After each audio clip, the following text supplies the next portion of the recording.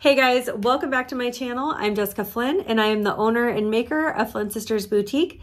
And today we'll be doing a snow globe tumbler tutorial using the newer kind of glass snow globe ones. Now listen, the last snow globe tumbler tutorial I did not turn out so great. I mean, I liked it, but we had some issues. So I'm very excited to try it with these new glass ones. I think they're gonna seal really well and be really easy and fun to work with. And I've paired these with a really beautiful pink kind of cutesy Halloween design. So I hope you guys enjoy this. I'm going to have all the products that you see in this tutorial listed and linked down below in the description box. You might even find some discount codes for you there as well. So that's enough chit chat for me. Let's go ahead and get started.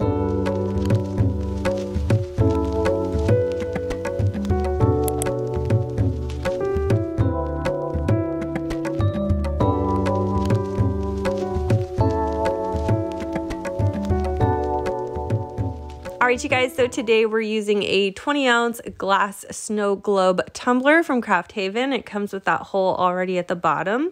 And first I want to determine how much fluid I'm going to need to fill this up. So I've got just some regular water in my squirt bottle here. I got this squirt bottle from Walmart in the kitchen section. And I'm going to fill this up all the way to the hole just so I have a tiny little air bubble left. And then I'm going to pour all the water out into this graduated measuring cup that I have. I have these just for like measuring epoxy. You could use, you know, whatever works for you. We just need to determine the exact amount of water needed. It's a little bit hard to pour the water out of this. I don't know why. There was some sort of like air pressure or suction thing going on, so I sort of had to shake it. But I determined that this tumbler takes just over a half a cup of fluid. Next, I let some of that water in there dry for a little bit, and I've got some painter's tape, and then I've got some 1-inch painter's tape that I'm going to place on the sticky side of this wider tape here. I'm going to use this as a barrier around the bottom of my tumbler here for when I'm pouring in the glitter so it makes less mess. And the glitter we're using today is Dress Up from Misc Creations. I'll have a link and a discount code for this down below in the description box. We're going to pour that right into the little hole down there. You might want to tap the sides to help it go in quicker. I've also seen people use like back massagers and stuff to do this. I don't know, I'm tapping it. The hole on these is a little bigger than the hole that I created on the acrylic tumblers that I did a while back. So this process went by fairly quickly. I want to fill up enough glitter in here so that it comes up about 3 inches up the side of the tumbler. Once I got enough glitter in there, I'm just going to use a little brush. I got this one from my friend Myra. It's so cute. I'm going to just brush it into that hole there, all that excess, and then we'll remove our tape. And now we're ready to start mixing our fluid for the inside. Using the same graduated mixing cup that I used earlier, I'm going to add in some distilled water.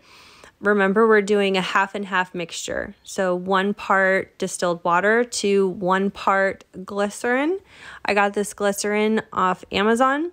I'm wearing gloves just because I hate the feeling of this stuff on my hands. But after I add in the glycerin, we're just gonna mix it up until it's totally clear. And then we'll pour our mixture into our squirt bottle very carefully. Then we'll just pour that liquid mixture into the hole of our glass tumbler here. After I fill it about halfway or so, I like to just shake it a bit to try and get the liquid to fully saturate all that glitter in there. We want to get the liquid all the way through all the little nooks and crannies of all the glitter so we have an accurate fill so that we don't have air bubbles later. So what I'll do is I'll let this sit for a little while, I'll shake it up, and then I even let it off gas for a couple hours just to make sure all the additional air bubbles are out in case I need to add any additional liquid, because I should only have about like a 1-inch little air bubble of room after I've added all the liquid. If that makes sense. So I do want a tiny little air bubble, but not too much. Once all that liquid has settled and I know that I've filled it up as far as I possibly can while still leaving a tiny little air bubble, we're going to clean up all of our mess here with some acetone and a paper towel. Because this is glass, the acetone's not going to fog it or affect it. Then I'm going to take some sandpaper. This is just a 220 grit, and I'm going to sand really well around the little hole there, and I'm going to sand really well all around the hole over the whole bottom surface of the tumbler.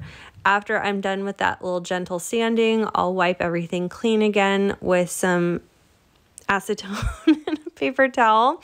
We really just want to make sure that we've gotten all of the excess liquid and debris off of this bottom here, as well as create a nice primed surface for good adhesion with our tape and our resin that we're going to be adding to seal this.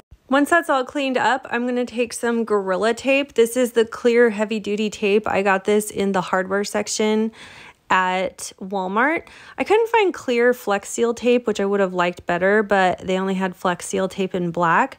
But this stuff says it's waterproof, so I'm trying it out. It seems pretty legit. So I'm just going to snip off a small section here. Again, still have my gloves on, and I'm going to attach it to a piece of old like vinyl adhesive backing, you know, like sticker paper, just so that I can have something to brace it against while I punch this hole with my 1-inch hole punch. So I'm making my own little sticker there. I've seen people seal this in a variety of ways. I'm just kind of using what I have around so I don't have to go out and buy something, and it seems like this will work pretty well. So I'm going to put that right over the hole, but still kind of recessed in enough from the sides that I'll be able to seal all around that circle before going up the corner of the bottom, if that makes sense. So I'm also going to really press down that tape with like the edge of a butter spreader or something that's like not sharp. I don't want to cut it, but I do want something nice and hard to really press it firmly against that glass. So you can see here what that looks like, nice and pretty and flat. I also want to do a quick shake test, really test that tape to see if it has any leaks, and it's pretty good. I even set it down, you know, face up, and no leaks. So I'm ready to start sealing with my resin. I'm using UV resin from Resin Rockers. This is hands down my favorite UV resin. I'm just gonna pour just enough to go over that little seal circle that we just made with our tape, and then I'll seal that for 60 seconds with my light.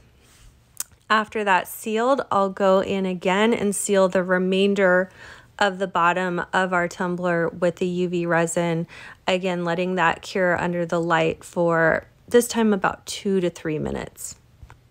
Once that's fully dried, I did do another shake test, and I set it down, you know, right side up for a few minutes just to test to make sure I didn't have any leaks.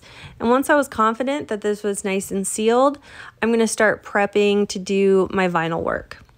I decided that I wanted to seal my vinyl with epoxy, so I had to find some cut pieces for my arms that would fit in there. These styrofoam pieces are from the Bowen, and they were perfect, and they weren't too hard or too thick to where I was afraid that I might break the inside. I'm going to prep the outer parts of my tumbler with just some 220 grit sandpaper just to rough this up enough so that my epoxy has something really good to adhere to. You don't have to sand too much, just like a nice light dusting. I should also be wearing gloves when I'm sanding glass, but I forgot. After I get this all sanded up, all surfaces are nice and roughed up, I'm going to clean it off with some rubbing alcohol and a paper towel. Now I'm ready to move on to my vinyl work. If you were using all permanent vinyl, like just all Oracal 651 or something, you don't have to sand and epoxy like I'm doing, but I'm going to be using some vinyls that are not permanent, and I want this to last for a long time. So I am going to be sealing this with a regular 2-part epoxy. For my vinyl, I'm going to be doing this Spooky Babe decal that I got off Etsy. You guys have seen me use this in a tutorial before for my last Halloween design that I did, but I just loved it so much. I thought it was so cute. I had to use it again.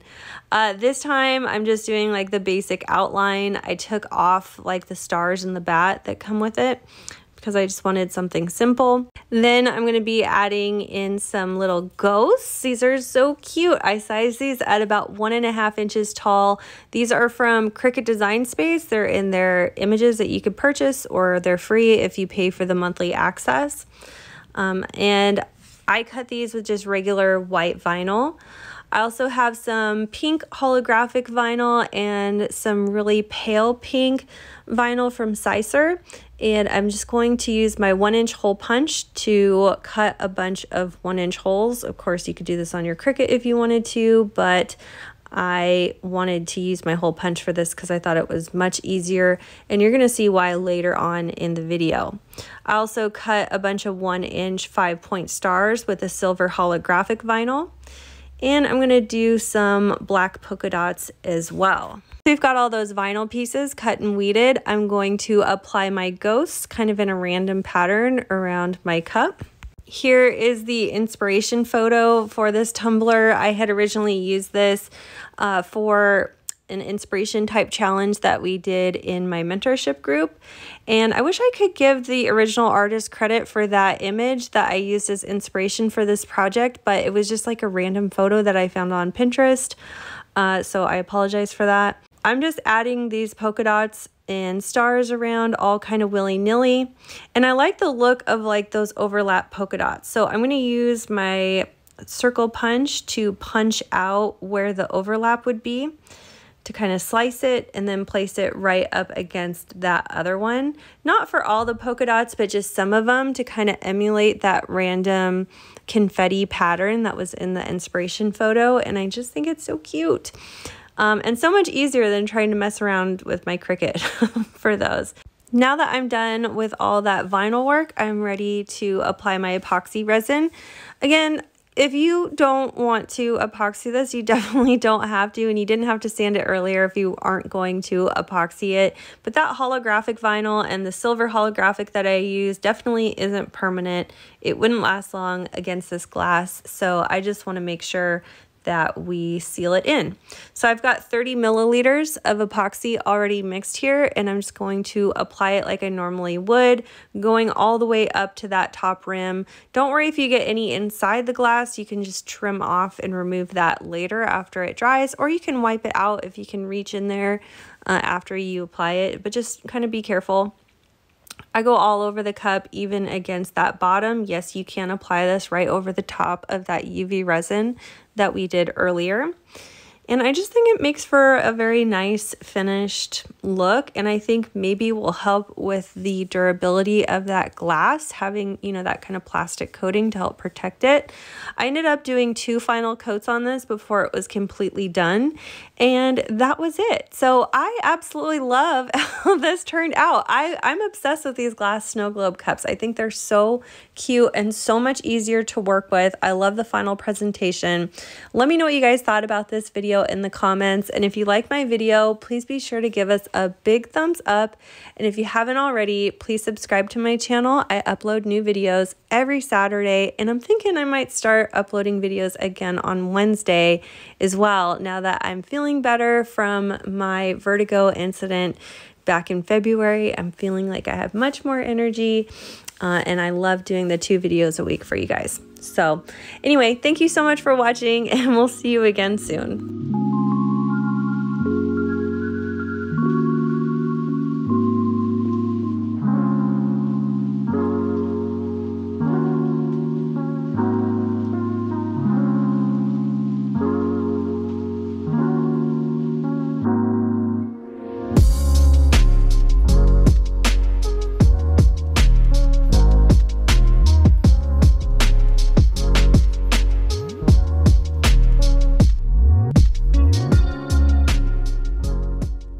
And a big thank you to all of our Flynn Sisters exclusive members. Thank you for your pledge. Your support means the world to our channel. If you love this video, you could check out our last video here. Also be sure to find us on Instagram, Facebook, Pinterest, and of course subscribe for all our new videos that come out every Wednesday and Saturday. Thanks so much for watching. See you soon.